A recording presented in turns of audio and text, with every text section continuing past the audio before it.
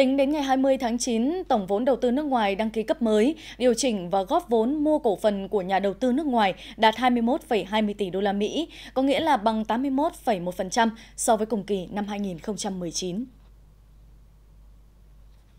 Cụ thể, có 1.947 dự án mới được cấp giấy chứng nhận đầu tư đăng ký với tổng vốn đăng ký đạt là 10,36 tỷ đô la Mỹ, 798 lượt dự án đăng ký điều chỉnh vốn đầu tư với tổng vốn đăng ký tăng thêm đạt 5,11 tỷ đô la Mỹ, 5.172 lượt góp vốn mua cổ phần của nhà đầu tư nước ngoài với tổng giá trị vốn góp là 5,73 tỷ đô la Mỹ. Như vậy là cả vốn đầu tư mới tăng thêm và đầu tư thông qua góp vốn mua cổ phần đều đã giảm so với cùng kỳ. Vốn giải ngân cũng trong tình trạng tương tự và số liệu cho thấy là 9 tháng giải ngân vốn đầu tư nước ngoài đạt 13,76 tỷ đô la Mỹ, có nghĩa là bằng 96,8% so với cùng kỳ năm 2019.